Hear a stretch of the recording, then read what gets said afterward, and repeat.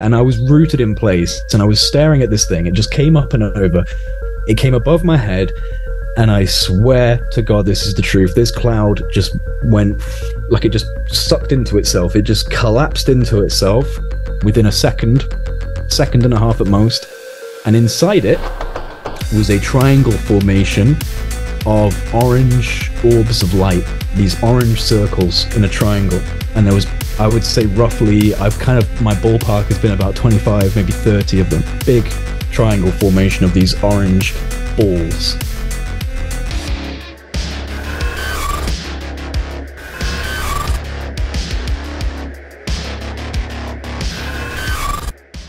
Welcome back, everyone. I am here with Jay Anderson from Project Unity.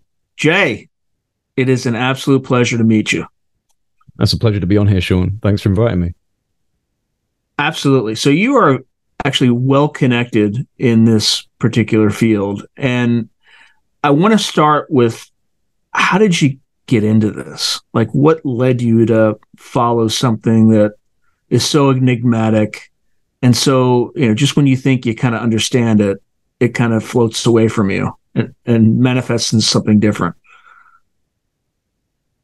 Yeah, well, I was never really into this subject. I haven't been a lifelong, UFO fanatic or fan. I haven't been someone who was always watching documentaries. I had a pretty normal way of looking at life until a few years back. I'd say around maybe about 2017, 2018 is when things started changing for me.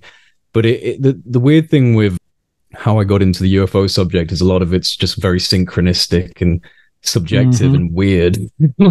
And what I found is when I came into this field, I encountered so many other people that had the exact same experience of like, oh yeah, the whole way in which I ended up being interested in UFOs was because of this and this and this and all these strange things that happened on their personal journey. And it's the same for me. So there's like a series of ups and downs in my younger life, in like my early 20s. I'm 28 now, going on 29 in January. And it was in my early 20s when I was kind of struggling a little bit, just coming out of university, a lot of pressures in my life, and my personal relationships at the time had kind of broken down. I remember at the time I just had a breakup with my girlfriend at the time. So there was a whole lot of stuff happening, and it put me into a real down place in my mind mentally. And it was actually, and I've said this a number of times, so anyone who's listened to me talk enough has probably heard me recount this story, but it was actually a series of books, which is not something I would have expected, but it was a series of books that kind of clicked in my mind and took me out of a depression and kind of pushed me onto a path of research into consciousness and philosophy and a bit of quantum mechanics in the way I could understand it as a layman. And the books were a series called Conversations with God by a guy called Neil Donald Walsh.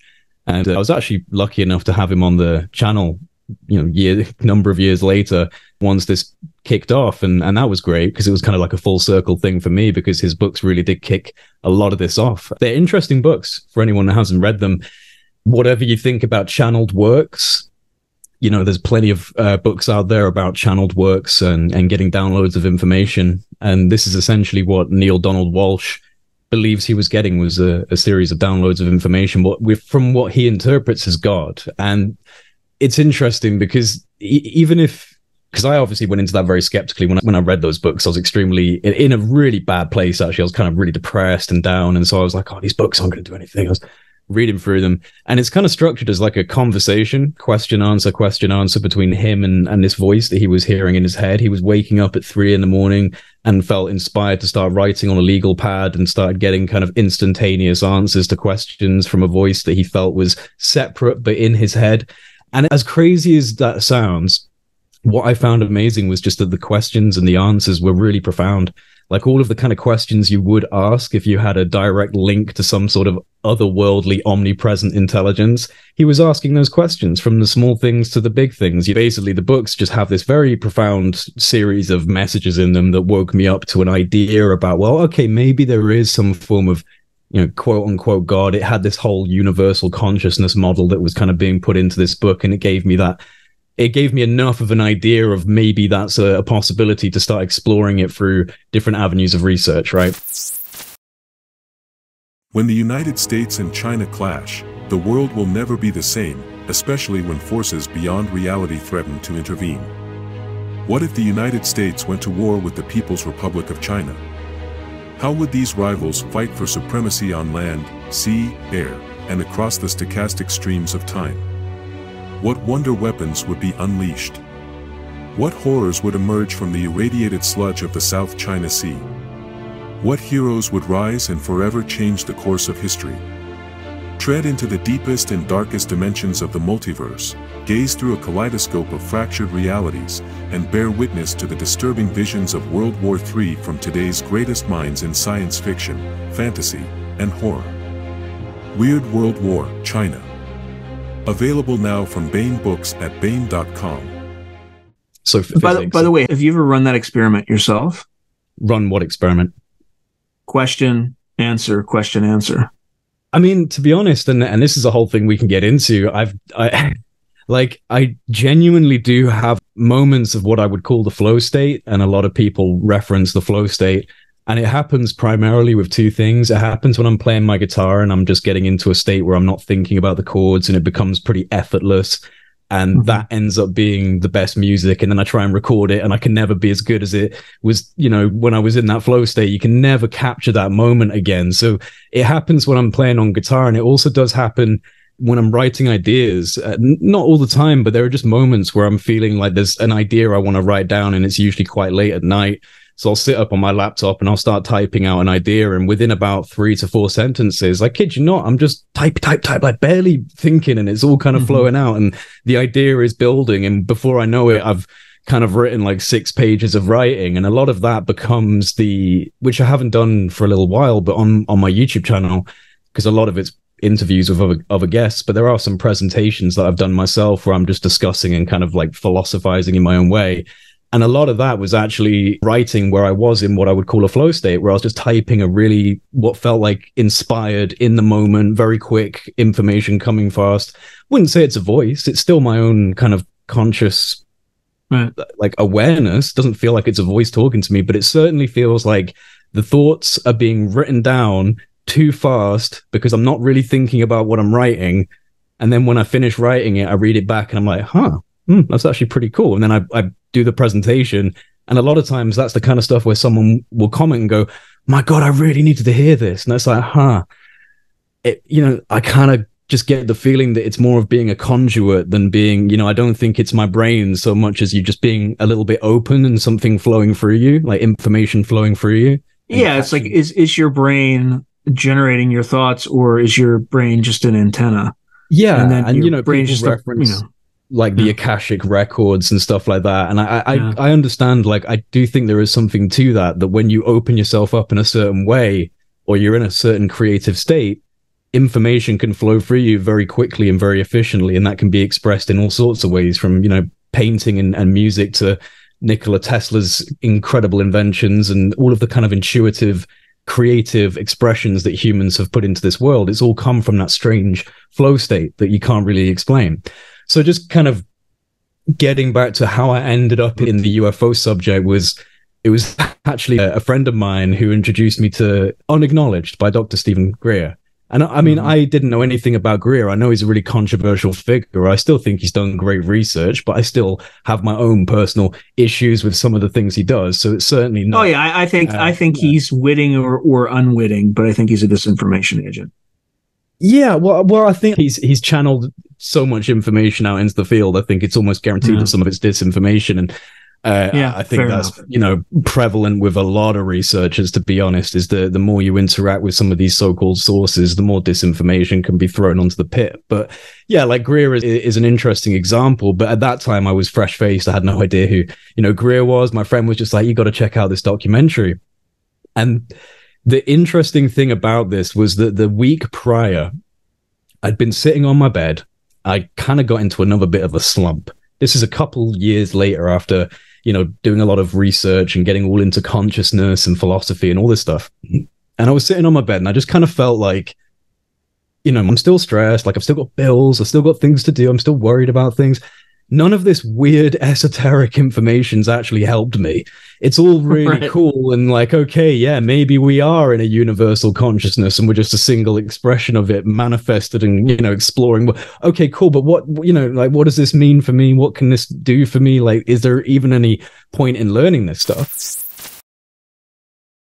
And I kind of got into a bit of a slump over it. So I was sitting on my bed and I remember just like, I guess you can call it a prayer, but I just was speaking out loud to the universe. I was just talking on my bed. I was just like, look, I need something in my life that is representative of all of this stuff, like something that proves it's real. I want to know it's actually real, like universal consciousness and non-locality and all of these ideas. I really want to know it's real. Give me something. Like, if it's true, give me something. Just kind of like, kind of daring the universe. Like, come on, I'm ready now. I've learned something. Like, show me. And so like a week later, my friend's like, you got to check out this documentary, Stephen Greer, Unacknowledged.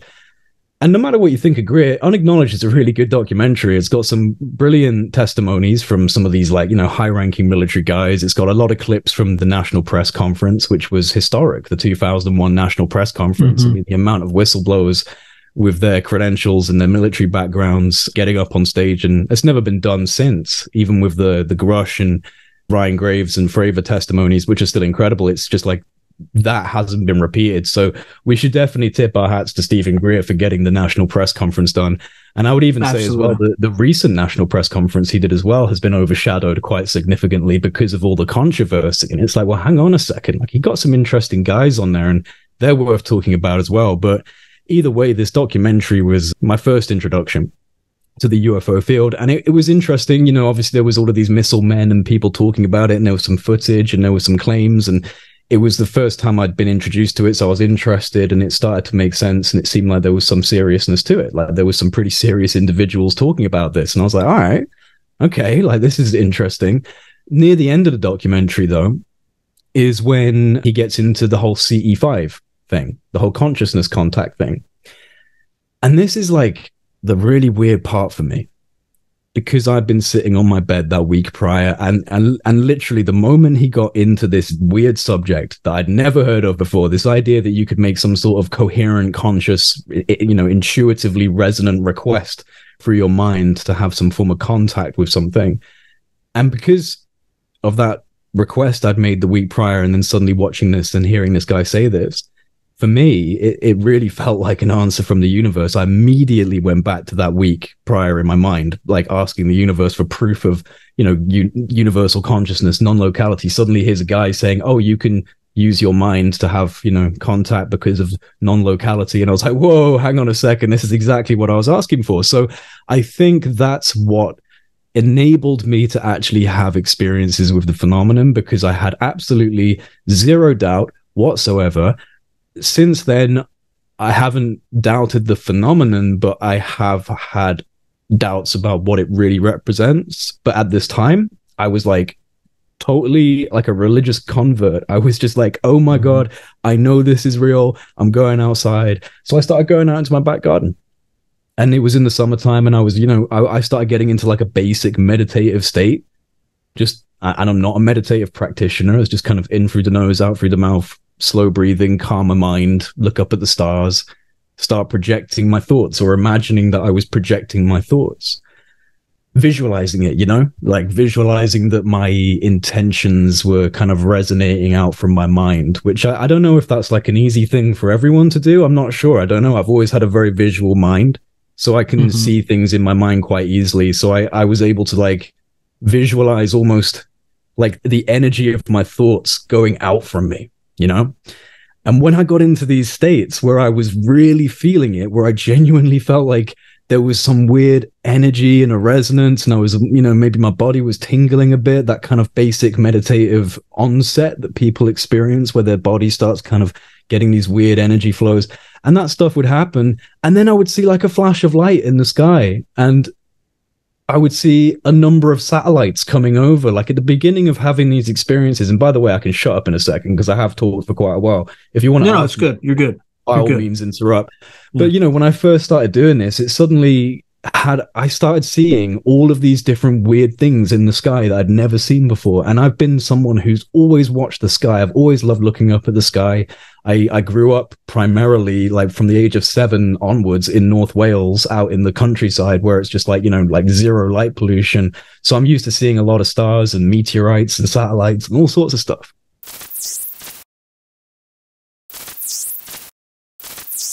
To advertise on Through a Glass Darkly, email throughaglassdarkly@gmail.com. And what I was seeing was just different, man. Like I was seeing like 15 to 20 satellite-looking objects, and they did look like satellites, just little white orbs of light up in space. But I would be seeing like 15 or 20 of them within about 5 minutes, just like one there, okay, now one there, now one there. Oh my God, no, there's one there, there's one there, there's one there. And I was just like, this is weird. Like, it's getting like really busy in this area. And I wasn't 100%. Yeah, go on. Were they moving like satellites, like kind of a parabolic arc, or were they? Yeah, like this is the thing. This is like, and I've said this a number of times. I kind of get the sense that this whole phenomenon, at least what you're experiencing when you interact through this whole kind of modality of consciousness and making these requests, it feels to me like there's like this baby steps program. So it starts off really quite subtle and not too alarming. So yeah, it just looked like satellites. It just looked like satellites. They behaved like satellites. And for all I know, a fair amount of them could have been satellites. All I'm saying is that the influx, the amount was just not normal. It was not normal. It was just like I was seeing far too many of them. And it was weird. So anyway, that was how it first started, was I was going out in the evening, getting into this state of mind, projecting the intention that I wanted to have some form of a contact, that I wanted somebody to turn up if universal consciousness is true. And honestly, I mean, people might like roll their eyes at all of this, but I actually do think it's really important to be grounded in a state of love and positivity. So I was genuinely like in this state of, if you believe love is the fundamental force of all reality, if you believe consciousness is the kind of like, the building block upon all things, like come and say hello. Like that's basically what I was saying. Really weird shit. Really weird stuff, that I was like, most people would think that this is just crazy. That why would you be doing this? But it felt right to me. And things started happening. So you'd see these satellite type objects turn up. Then they would start to glow and flash. Not all of them, but some of them. As they came over, I'd look up, I'd see this white orb, but like, kind of send a thought in my mind. I know it sounds crazy. I know I could just be sending my thoughts to Elon Musk's satellites. That probably has happened a number of times. But, well, you would know if you saw Starlink. Well, this is the thing, though. Like, I'm sure I've like seen a number of satellites and been sending thoughts to just a piece of inanimate metal. But there are times where 100% it's not satellites. And so some of these times where you'd be looking at this little satellite-looking object coming across the sky, you send a thought, and then suddenly it would glow and flash really brightly, and then recede back down. And I know about iridium satellites and the kind of like flares that can happen when it catches the light. But when it receded back down, did it disappear or did it continue movement? Well, this is the thing: is it continued moving, but then it flashed again, and then again. Yeah, that ain't a meteorite. No.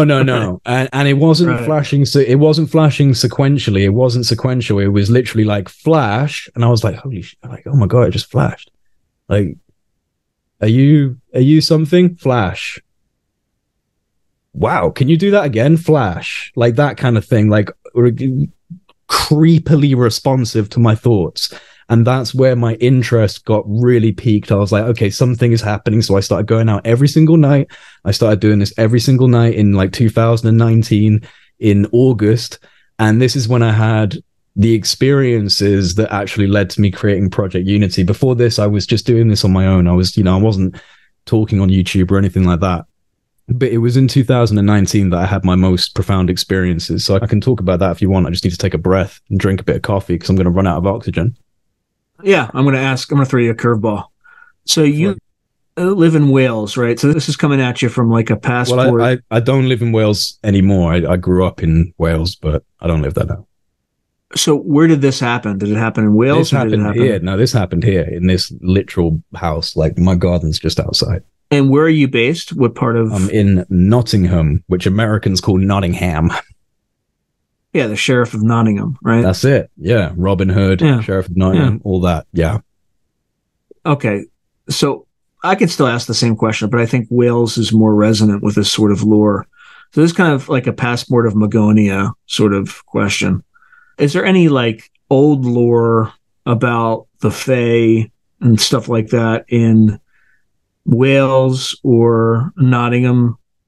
Oh, I mean, absolutely. In Wales, I mean, the old cultures of Wales are the Celtic cultures and like pagan cultures. So our mythology is steeped in fairies and gnomes and sprites and all that kind of stuff. Like that's, I think a lot of that, is illustrated in a lot of traditional English literature and stuff like that. You can see the folklore quite prominently. So yeah, there's definitely that. And also in Wales, interestingly enough, where I actually grew up is a UFO hotspot.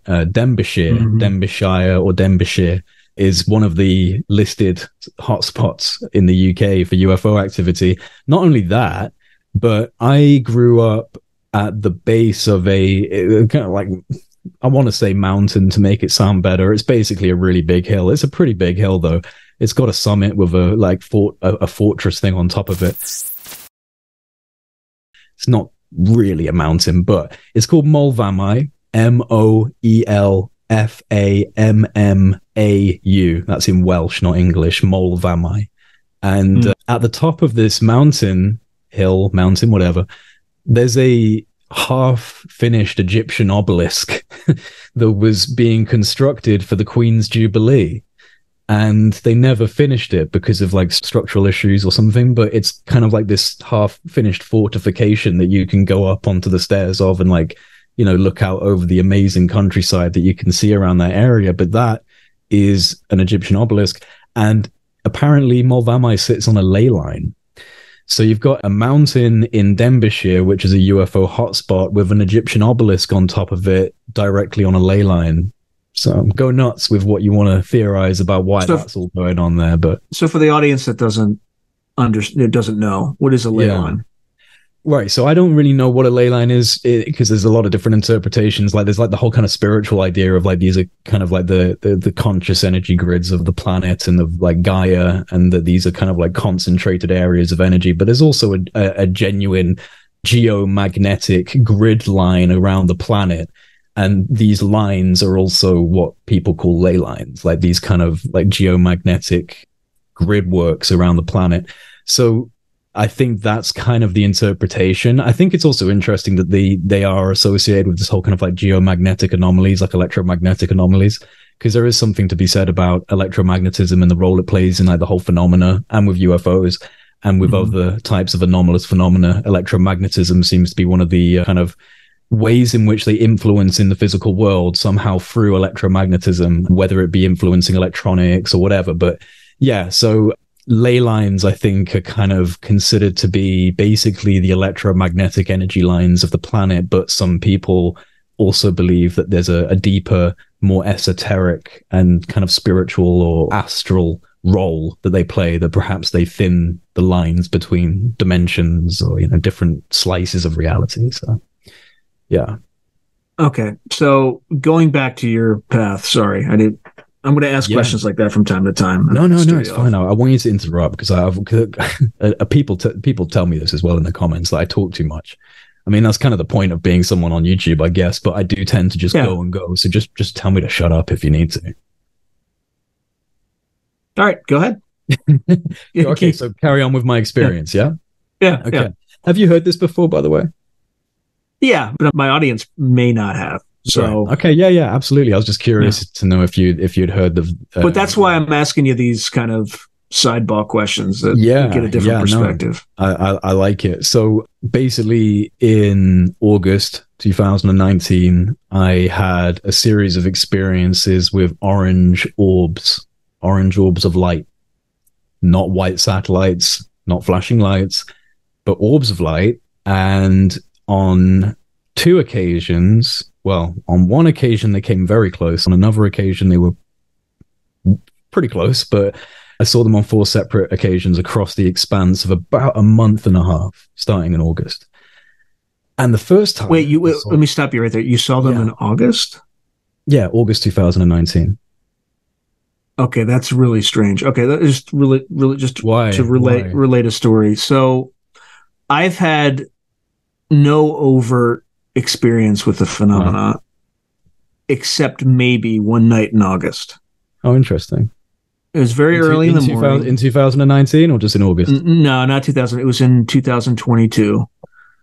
And you have to be careful too. In 2022, well, I'm assuming if it was anything like August 2023, that's when you have the Perseid meteor showers. You know, and every time I see something in the sky that I want to think, I always check to see if there's if there's any meteor showers going on at the time. And it turns out it's always like, oh, okay, that's Perseid. It's a draconid, whatever. Yeah. But I'm just kind of like go outside between 1 and 2 a.m. and the sky just lights up.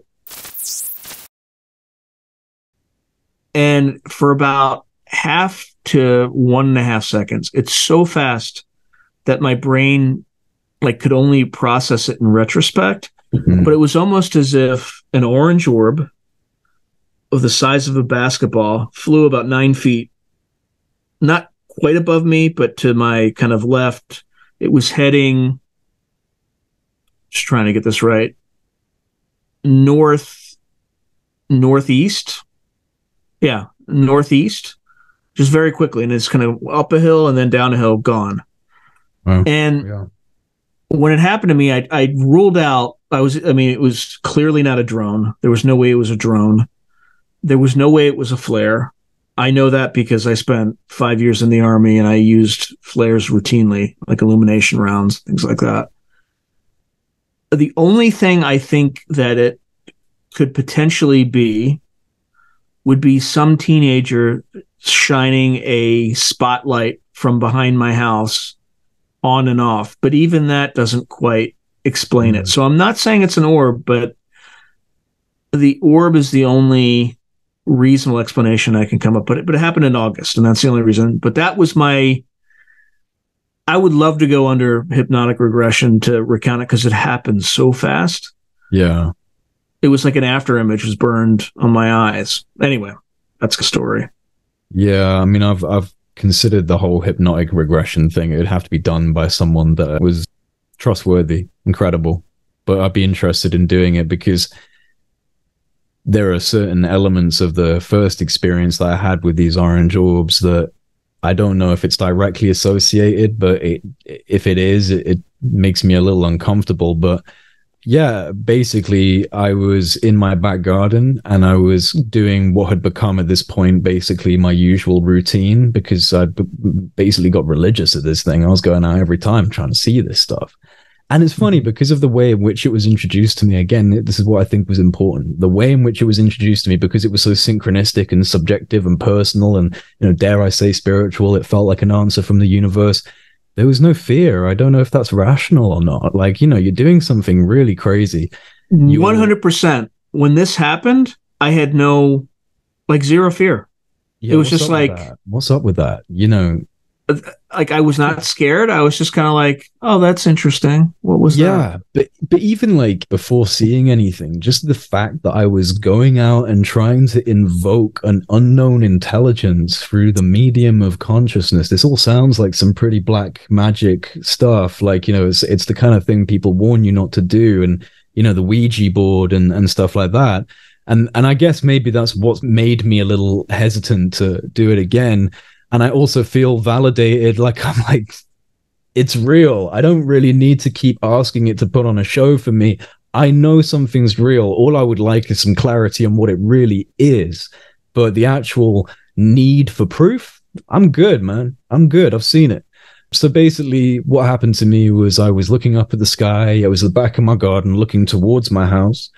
And I initially saw a flash of light. I've said this a number of times. You know what? No, I won't skip through because I'm so used to saying it. But just in case people haven't heard it, I won't skip through stuff unnecessarily because it'd be better for people to hear it. So I was standing at the back of my garden looking towards my house. It was nighttime, maybe 9:30, 10 o'clock in the evening, summertime, and a rare warm evening for England. Sometimes we actually do get the sun. and we get some warmth, and it's greatly appreciated. So yeah, it was a warm summer evening, and I was looking up at the sky, crystal clear sky, and the first thing I saw was a bright white flash of light on the right-hand side of my sky. And I was looking at this, and this is something that's actually been called a specific thing within the very niche community, within the niche of ufology that's already on the fringes of society. You dig into that, there's another niche of people that make contact or try to in groups or on their own all across the world. And they have terms for certain things that have been seen most commonly. So the one thing that they've seen is flash bulbs. This is something that's very common. And this is something that I saw a lot of. Now, there were the satellites that would come across the sky and flash. But there were also times where you would just see a bright white flash of light in a void of space. So it would be a crystal clear sky, bright white flash of light. You look up, maybe you send a thought, maybe you do something, you send another thought, and then you'd see another flash of light from the exact same spot, a black void in space, bright white flash. Maybe send another thought and wait a second, bright white flash. And it's like, well, there's nothing there. You can't see, it's not moving, and there's nothing discernible. There's no discernible object. It's just a flash of light that's coming from space, and it's static. And when it flashes and turns off, you can't see an object. So that's been called a flash bulb. And it's really common. It's like weirdly common. It's like one of the first things people usually see is flashes of light in the sky that have no real object attached to them that you can see. It's very weird. So yeah, I saw a flash of light in the right-hand side of my sky, and I looked up, I saw it flash again, and then again, and then again, and then every time it flashed, it was slightly lower. So this thing was going like kind of like this. It was flashing, going slightly lower each time, flashing slightly lower each time. Again, no discernible object, but it was just this white flash, bright white flash. And then it stopped. Just from my perspective, could just be coincidence. I don't know if it has any relevance, but it stopped above two other stars and kind of created the apex of a triangle. So it was flashing at the top. No, these two stars here, equilateral. Okay. Which does seem to have some relevance to the entire situation when I really think about it. And you'll see why as I go through this. So that was happening, this flash of light. And it was going on for long enough that I just started looking around the sky for other things that might be happening, keeping my eye on it, but panning around, just looking around. And I was looking over to the left-hand side. Bear in mind that I'm at the back of my house. There's like a little garden path. And so I'm looking towards my house. And I look across to the left. And there's like a dark cloud. And it's the only cloud in the sky because it's a really crystal clear night. But I kind of did like a double take. I saw this cloud and I kept looking around. Then I turned back to it. And when I turned back to it, I locked my eyes onto it properly, and it had a very strange behavior it was exhibiting. This cloud, and it's something that you wouldn't see if you were just walking. Like that's what really, if you the cloud that was not a cloud. Yeah, man, it wasn't a cloud, because if you were just walking, you would not think about it. You'd see it, look up, whatever. But it was the double take, and it was the fact that I was scanning the sky, and I was looking for things, and I looked back at this cloud. And when I look back at it, it had this weird, it was subtle, it was pretty subtle, but it had this visible disruption. And the only way I've been able to describe it is if you imagine a cloud, but put like a light amount of TV static, just a light amount, not like really heavy, but just enough where when you're looking at it, it's like fizzling. Shimmers. It's like, yeah, it's shimmering. Like there was something going on. Like it was like energized. It was so weird, man. I was just like, what is this? And it was coming across so if this is my house, right, and this bright white flash is happening on this side, and this cloud is coming across this side, right, and this is my house, it's basically floating like this. So it's going to go past my house and it's going to keep going off to the right and just keep going down, and I'm at the back, right? But this cloud, it's coming here, and it gets in alignment with my house, like directly in alignment with my house and me on this path. And again, it's got this weird staticky looking field effect around it. It gets to my house and it does a complete 90-degree turn towards me. So what was the wind? What was the wind like when you were? Calm, still summer evening, man. Like a balmy summer evening. No wind, really. Just a nice, calm evening. And even if there was wind, I have never seen in my life a cloud turn at 90 degrees instantly. Like, it literally... Imagine looking at a cloud going like that, and then it just does that. It just complete directional change abruptly. And it was so noticeable that my heart skipped a beat because I was staring at it as it was drifting past my house. And then as it got to my house, suddenly it started coming towards me. It was going to be above my head. It was now coming towards me up in the sky. And I was standing on this path watching this cloud coming up and over. And eventually it was going to be above my head. And we spoke about fear. I was a little bit afraid at this point. I'll admit, I wasn't like terrified. But I was looking at this thing like, I don't even know if it was mesmerized or something, like maybe like a little bit of fear, but not like overwhelming. I was just kind of shocked. I think it was just like shock. Like, what did I just see? And I was rooted in place and I was staring at this thing. It just came up and over. It came above my head. And I swear to God, this is the truth. This cloud just went... like it just sucked into itself. It just collapsed into itself within a second and a half at most. And inside it was a triangle formation of orange orbs of light, these orange circles in a triangle. And there was, I would say roughly, my ballpark has been about 25, maybe 30 of them. Big triangle formation of these orange balls. And I don't think it was a vehicle because... one, I've seen them since that experience, and I don't think they're vehicles. Or if they're vehicles, they act on their own or independently as these little orbs of light. It wasn't a triangle craft. It wasn't a vehicle. And I know that because as this thing was literally... And this happened, it didn't stop. So it was coming over. The cloud did this thing. It showed what was being obscured by this cloud, which I now have to imagine was some sort of cloaking mechanism that makes it look like a cloud, some sort of mimicry. And this formation just kept going. So I had to turn around and watch as it just kind of kept going off into the distance. And as I was watching it, I could see that some of these orbs were actually swapping place in the formation. So they were just kind of like maneuvering around and kind of swapping different areas of the formation, but maintaining this like squadron of orbs. And once I like sobered up from what I'd seen, because I think I just stared at the sky for like a few minutes, and I phoned my mum. I remember I phoned my mum. I was like, I've got to tell someone. I was like, I've got to tell someone what I was just seeing. Like, God bless her for having to put up with that phone call because she was having like a meal. And I phoned her up like, you're not going to believe what I've seen. I've seen these orange orbs. And like, she straight up thought I'd had like a psychotic breakdown, which I don't blame her for thinking. Like, I sounded crazy. I was like, Mum, you're not going to believe what I've seen. You're not going to believe this. But yeah, I did see this. It did happen to me.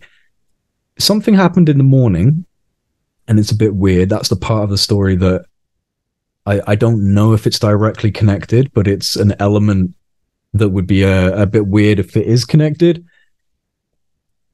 Do you want me to go into that now, or do you want to ask me anything? Or it's always connected, man. Finish the story and then I'll add more than ask question. But yeah, well, this is one of the reasons why I kind of want to get the regression, because there could be missing time. I phoned my mum. I had this weird conversation with her, telling her what happened. And then I think I went to bed. Like, I think that's it. That's all I can really remember is, like, I guess I went to bed after that. Like, I don't really remember what happened after having a phone call. But also, this was in 2019 and it's 2023. So I don't know. Maybe I can't really remember what happened exactly after that moment. Or there's missing time, which is why people have said, oh, well, you should maybe have that looked at. Maybe there's some segment and some sequence that occurred. But anyway, I wake up in the morning. Don't think I had any weird dreams. And then I went into the shower.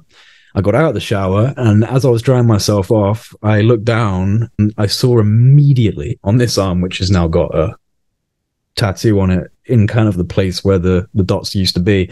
Immediately, I saw these three red dots in a triangle, like a perfect equilateral triangle, and they were prominent. It was literally like a case of kind of, you know, getting out of the shower, get a towel, whoa, like look, instantly seeing them the moment. By the way, that's common. That's common. Yeah, I know. That's what freaks me out about it, man. Is like, you know, I think part of my brain wants to go, oh, like it could be some weird thing. But the likelihood of it not being connected is probably connected, and I don't know what to think about that. Because yeah, the thing about these marks, there was no bruise, there was no scab, there was no itching, there was no bump, there was no sign of skin trauma whatsoever. Like, there was nothing that would indicate that had recently happened, and like, you know, my skin had reacted and there was, you know, pain or healing happening. It had this, each one of these little circles had like a sheen to it that you get from scar tissue, man. Like, I've got a scar on my hand from when I accidentally put my hand through a window and cut my hand, and I've got like a pretty prominent scar going down my left hand, and it's got that shine to it, you know, and it looked exactly the same. These three marks had this kind of shine, and there was no sign of any sort of recent damage. Anyway, those marks stayed on my arm prominently for at least a year, and then they faded over time slowly to the point now where, even though there's a tattoo, I could see them for a little bit, but they're gone now. I can't see anything now, which I guess makes sense to a certain degree. It could be like skin cells dying and moving on, but if it was a scar, you'd think it'd be permanent. Either way, like, as you're seeing on the screen, they were just in this kind of equilateral triangle, and it stayed for so long on my body, and there were no symptoms. And the night before, I'd seen a triangle of orbs reveal itself out of a cloud. So, you know, you have to think and put two and two together, and that's where I am with it. Is like, you know, part of my brain, I don't think, wants to put two and two together, because if that is them, that makes me feel uncomfortable. You know, well, who is them? Them as in whatever the orbs are, you know, like, why are you branding me with a mark? That's weird. I mean, it could be, we could speculate for hours on this, but it could be a reaction. I don't know, skin reaction to their presence. It could also just be a message, right? Like that the experience was real. Yeah. But in a way that doesn't. Yeah. Actually, that's an interesting point. I mean, this is kind of one of the statements I want to make, which is the moment one starts to delve into this topic, and I didn't seriously get into it until about 2 years ago. Like, throughout my life, I've read books and things like that. I read Communion when I was in grade school, all that stuff, but it was kind of a passing interest. It wasn't something that I spent more time on, because I just, you know, I'm like, oh, this is interesting. I don't know if he's telling the truth or not, but it's an interesting story. In the last 2 years, when I kind of started this podcast, I came in through the remote viewing route. And the reason I came in through that route is because I discovered this. We were talking about this before the show. This guy named David Morehouse, he started out as a combat arms officer in the United States Army. I was a combat arms officer in the United States Army. So I'm like, okay, I can read this and I can validate his experiences, because I went through the same or similar experiences. So he had a book called Psychic Warrior. I read it. I'm like, holy crap. Like, our government actually did this stuff with remote viewing. Like, it's real. It works. So there's something there.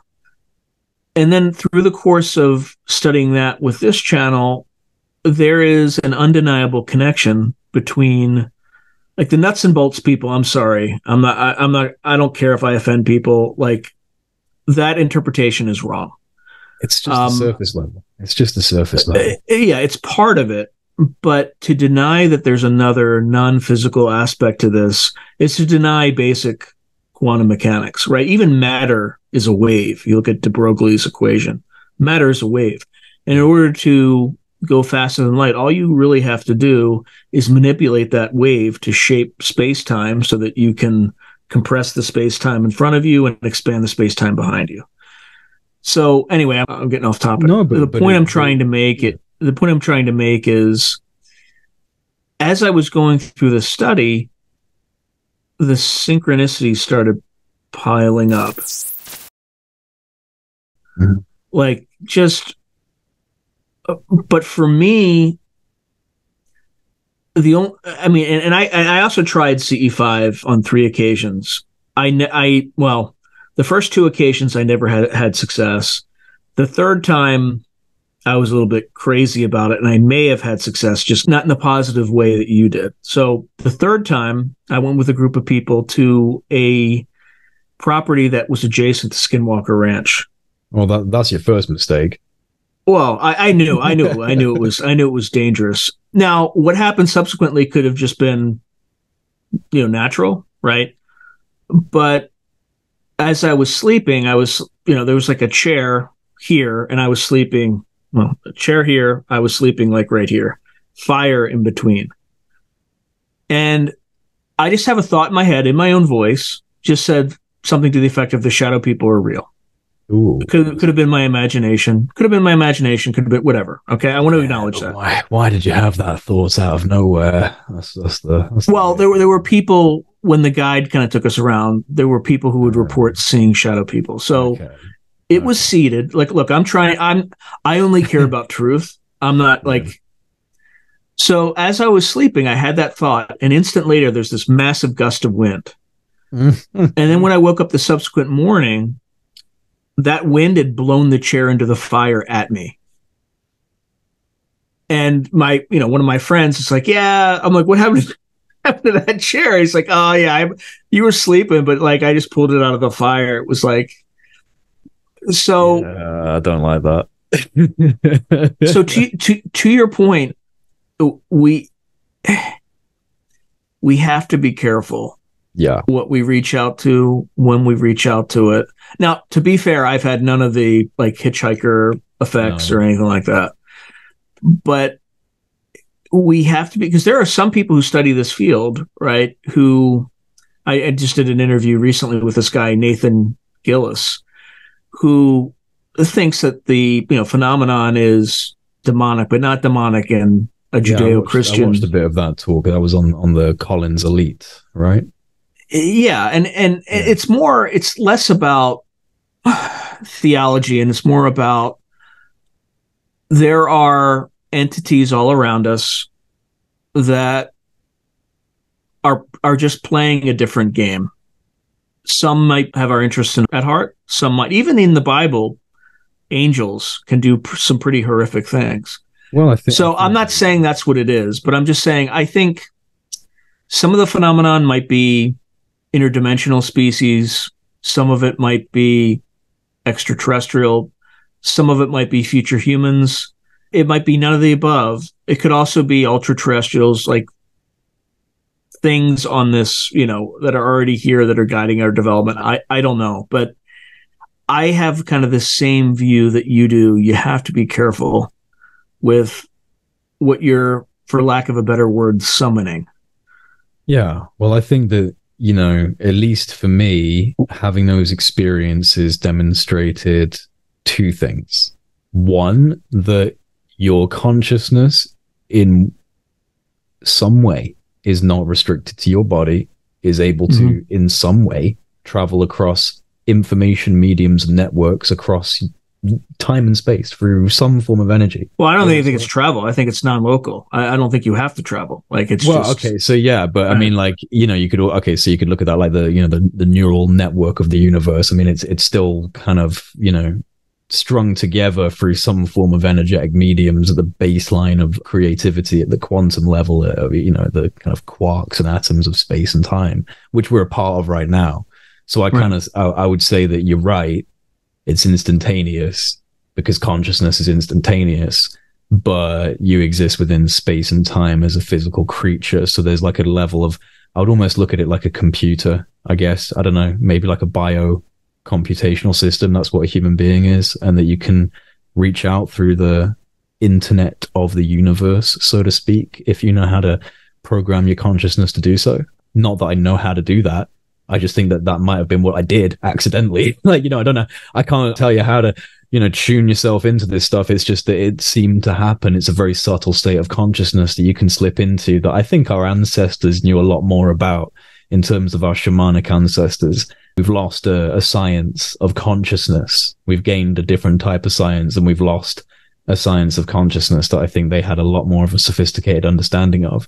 But yeah, I think that basically it made me realize that consciousness is non-local, and there are intelligences that will respond to you and your requests.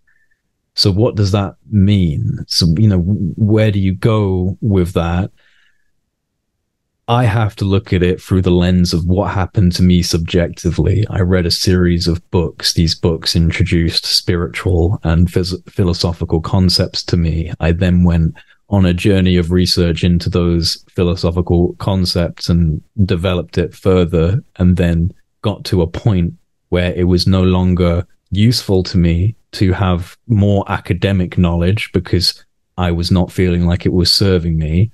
I made a request to the universe consciously that I would like a further adaptation of this journey. Please add another layer onto it. I then get introduced to the concept of contacting this phenomenon. I then have success with contacting this phenomenon. So for me, I have to go through my own subjective journey and say that that is inherently what people would call spiritual, is in some way guided by something that is beyond space and time, because it influenced events in my life that led towards contact becoming a thing that was possible, which it wouldn't have been if I hadn't have had all those previous experiences to lay the groundwork. So it becomes very complex. It becomes something that I feel is a little bit too much more than extraterrestrials from planets in the physical space-time construct. It seems to be beyond the space-time construct. Now, look, it could be, right? It might be they're more advanced, etc. But I'm kind of with you. I think there's something more to all this. Yeah, and well, I mean, the typical any advanced technology is indistinguishable from magic thing that is thrown out, which it could be. It could be just so advanced technology that it comes off as magic. But it certainly feels to me that there's a component of intellect within your own life that's responding. And I think that's reality itself.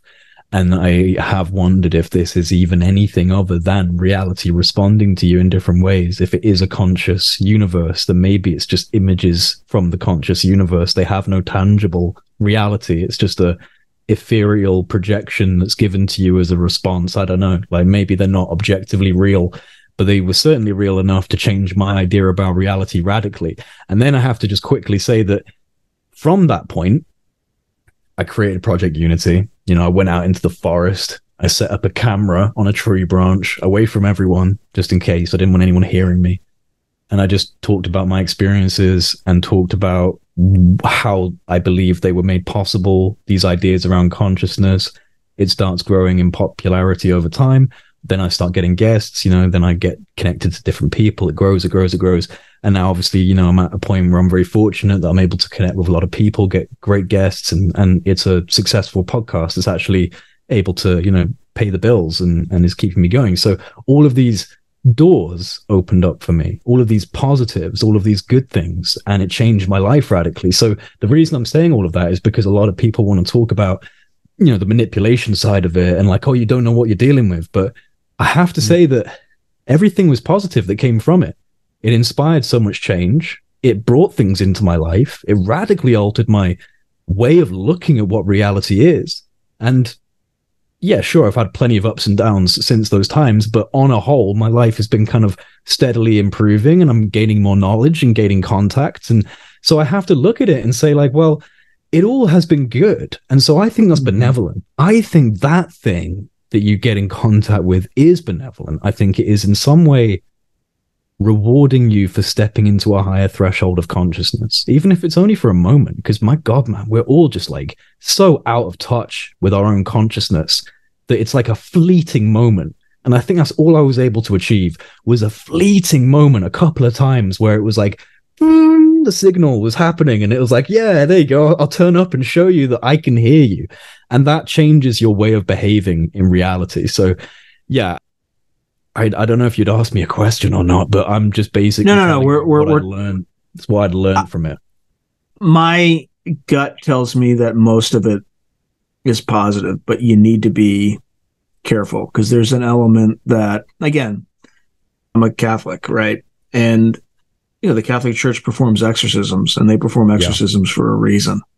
Oh yeah. Now I'm not. I'm I not. think as above, so below, man. Like I think it's just it's as above, so, and it's how your energy is. It's what your intention is. Like I don't care if people laugh at me for it. I was radiating love and light and hippy dippy. Like that's what I was in. I would not want to be going out there and going like I am summoning the dark and hate energy. Like, you know, I would give me. Why would you do that? Like, no, no, no. Like, you know, so yeah, I kind of like think it's really how you bring yourself to that party. That who gets invited to that party is very much dependent on you. Well, so for me, a lot of these synchronicities happen with nature. Again, I fully acknowledge this could just be, you know, maybe where I live, but like, you ever have an owl, like a great horned owl, just land in your backyard and just like sit there, and you were able to walk up to it? Like 9 feet away. But I have had a weird bird experience, but it's not the same. It's not that. I have nothing but weird bird experiences. Right. I've had like hummingbirds fly up to my window and like look in, check me out. I mean, literally, that happened. Let's see. That happened this week. I've had a raven land on my balcony and squawk at me, and then of course I lost a job shortly thereafter. So I tend to get signs in that way. And if I act according to how I'm feeling in the moment, I think like, what am I feeling right now? What's going on? I tend to make the right decisions and I get more of these signs. But again, you know, who knows? But I routinely see hawks, dragonflies, hummingbirds. And that was the first time I've ever seen an adult owl. But, and then there's, of course, the synchronicities, right? Are you familiar with Eric Wargo? No.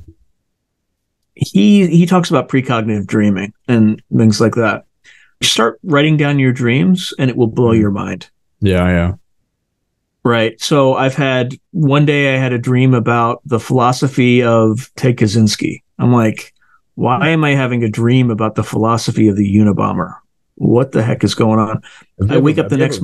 Have you ever read his manifesto? It is weirdly Nostradamus-y in terms of its predictions of what's happening now. Yeah. It is. Creepy. It is creepy. I was even considering doing a kind of like a piece on it, but I was kind of umming and ahhing you want to because of the controversy, obviously.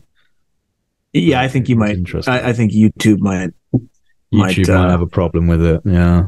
Unfortunately, freedom of speech ain't so free these days.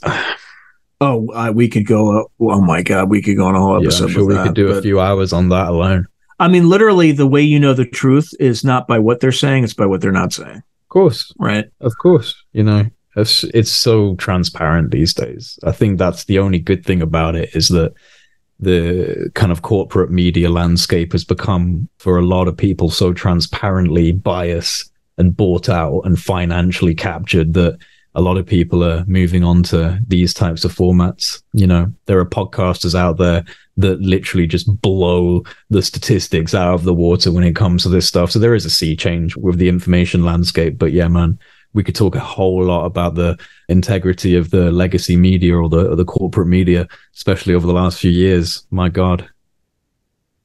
So I have a dream about this philosophy, right? Yeah. I wake up the next day, I see Ted Kaczynski is trending on Twitter. I'm like, what the heck? Yeah, you see. And then he died, right? So then I started writing these things down. But anyway, that's just, this is not about me. It's about you. No, but it's interesting, man. Like, you know, I've had some really strange dreams.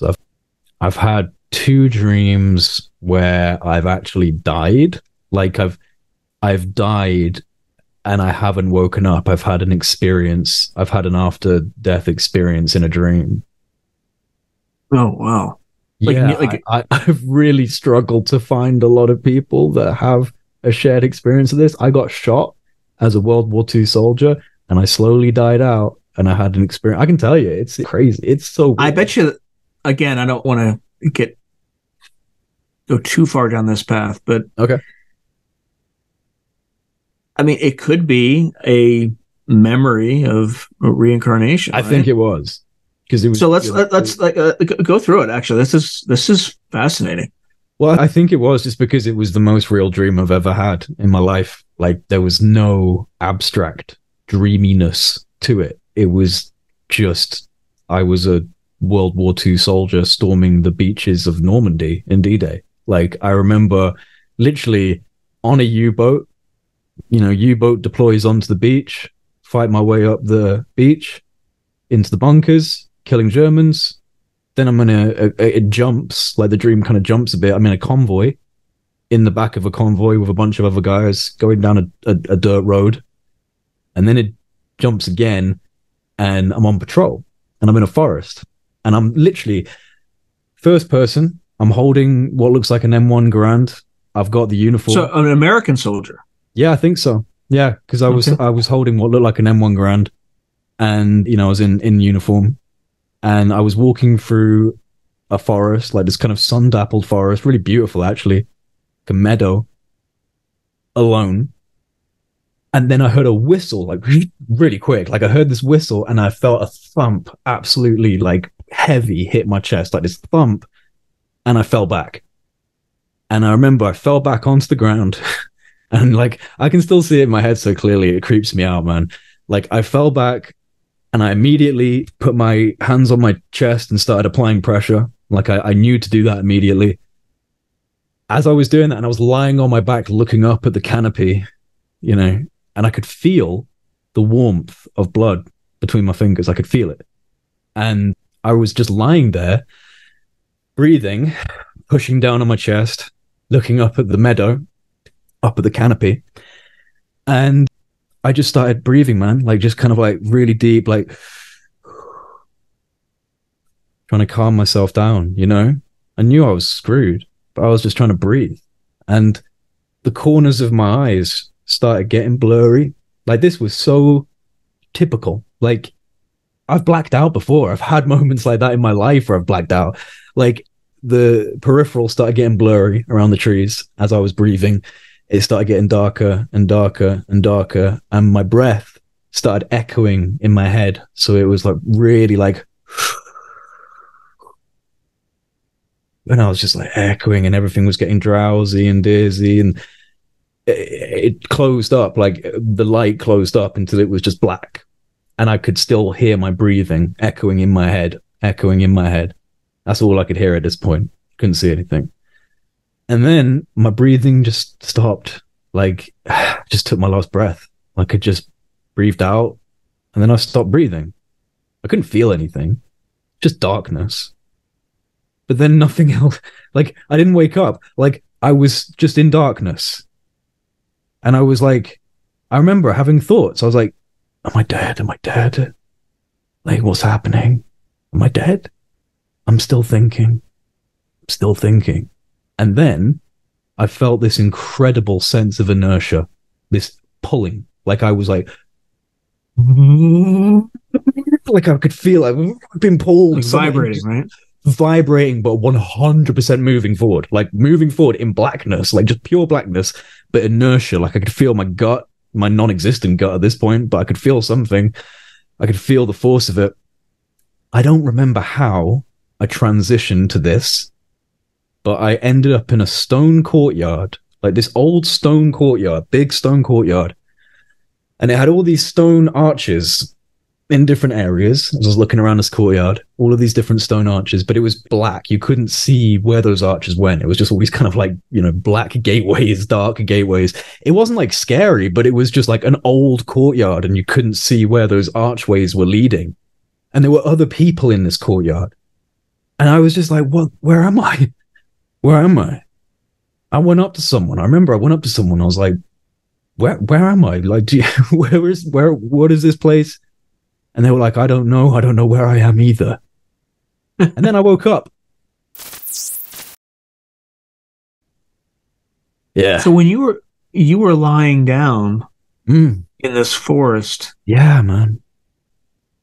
Was it spring, autumn? Yeah, it was like winter, like spring. It's like, it was beautiful. I still remember that. It's almost like I actually remember appreciating it when I was lying on the floor or something. It was like a sun-dappled, green, kind of springtimey look to the forest. It was a nice day. It's a nice day in the forest to die, I guess. Could have picked a worse place. Did you think of any analog to today? Was it like Black Forest, Germany, something like that? Nah, too hard to place. I have no idea. Just looked like, green grass and green trees, like green leaves, and it was hard to. I have no idea. You notice anything about your uniform? Any patches? Anything like that? No, I can't remember those specifics, man. I just remember having a rifle that looked a lot like an M1 Garand, and I was certainly in some form of a green uniform. Like I was definitely in uniform, and I was on my own. Interesting. Yeah. I just hit. Do you have a whistle and impact? Crazy. Random question for you. Do you have a birthmark on your chest? It's funny you mentioned that. I actually have like a weird, but it's not like a birthmark. It's just like a tiny little kind of like pink bit of skin. I don't think it's actually a birthmark. It's too small. I don't think it's like that. I don't know. Did you have it since you were born? Yeah, I've always had it, but it's just like it's very small. It's only like it's like a slight pigmentation change in the skin. I don't think it's but an entrance wound is pretty small. It's true. It could be. I suppose it's around, kind of just below my heart. So, like, just poof, it sounds that's a common thing too. Yeah, dude. Honestly, when I woke up from that, I mean, it stayed with me. It was a number. It was like 3 years ago, 4 years ago, maybe even more. I've never forgotten it. And weirdly enough, I won't go into the whole thing, but I had another dream, maybe like a couple of months later, where basically the same thing happened, except the situation was different and the death was quicker. I got shot in the head in what seemed to be an assassination. I was running through a communal gardens. I woke up, I literally went into the dream running in a communal gardens, like, those kind of like commune places where they have different greenhouses, everyone's growing vegetables in like a little community. I was running through one of those, and I remember I ran into this greenhouse, and I went in and I ducked behind this shelving unit, and I was hiding. And I remember this leather glove, like, open the door. I just remember this leather glove open the door. I can't remember the person or anything. I just remember seeing the glove. And they pulled out a suppressed pistol. They pointed it at my head. And I remember just going, I won't swear, but I said, like, just effing do it. Like, I remember I turned my head to the side and was like, just effing do it. Like, just do it. Just do it. And then instantly I was traveling in darkness. Like he obviously shot me in the head. And the same feeling that I had when I was slowly dying out on the forest floor happened to me with this other dream, but it happened instantly. And the only reason I could imagine is because I got instantly killed instead of slowly dying. But the sensation was exactly the same 2 times. If they're real, I've been taken out a couple of times, dude. I hope this time it's a bit smoother. Don't want to get shot again. What time period was this? Felt more modern. It's hard to place it because I was just running through like a communal garden, so it's really I can't remember seeing anything that was maybe. Like, discernible. Look, again, I'm not saying anywhere between like the 80s to present day, like I don't know, 70s to present day or something. Yeah, hard to place. I don't know. I can't remember what the gun was. What year were you born? I should do the math. 95, January 95. But maybe before 95. Yeah, could be. It was just weird that it was the exact same sensation of traveling through a dark space with this inertial feeling. I didn't end up in a courtyard. I just woke up, but it was the same feeling, but it came on instantly. That's what you need to do hypnotic regression for. I guess there's a few things I need to tick off the hypnotic regression list. But I've looked and I've tweeted and I've asked, and like, really, I have not found many people. I think I've found like 1 or 2 people that have said that they've had an experience of dying in a dream and not waking up straight away, like having some form of an experience, or like, it's not common. It's not common. And I've had sleep paralysis. I've had weird sleep paralysis as well.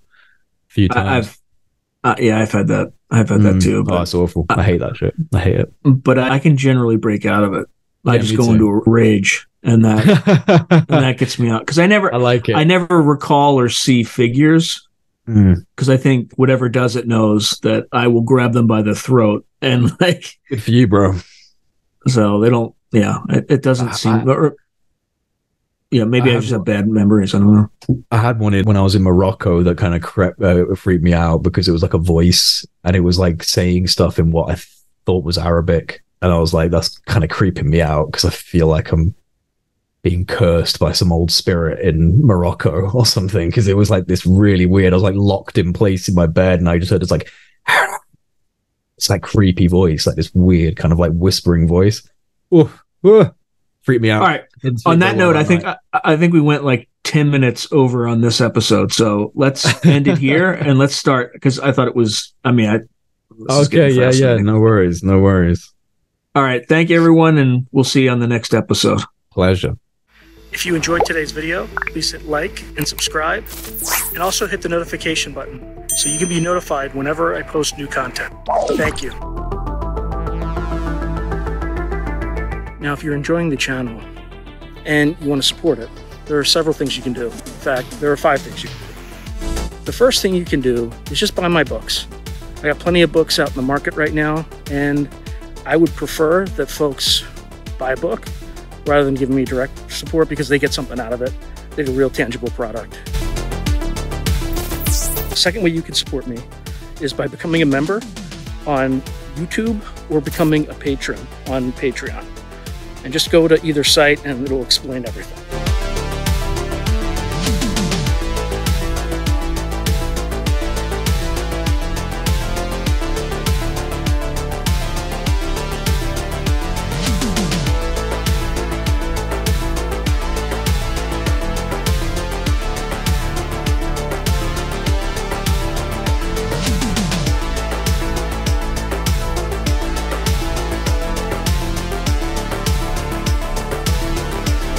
The third way you can support the channel is by checking out my merch site, which is here. There's plenty of stuff that you can get to support the channel. And I'd appreciate that you have it and you can wear it. Not only do you help support the channel, but you also help promote the channel, and I appreciate that. The fourth way that you can support the channel, and this is really easy, is anytime you want to buy something on Amazon, literally just go to the description below and click on any link, literally any link. The channel gets a cut of that, and it costs you no extra money. You just go through the link, as I'm part of the Amazon Affiliates Club. The fifth and final way you can support the channel is through donations. Now, I don't prefer these because it's more of an expression of gratitude, but you don't really get anything out of it as a subscriber to the channel. However, if you decide to do these options, there's 2 options. There's Buy Me a Coffee, which is a separate site, and there's also, you can go through YouTube with either a super chat, super sticker, or a super thanks. Again, I prefer Buy Me a Coffee because that organization takes less money than Amazon does. But either way, I appreciate any support you are willing to give the channel. So thank you very much, and keep watching. I really appreciate it.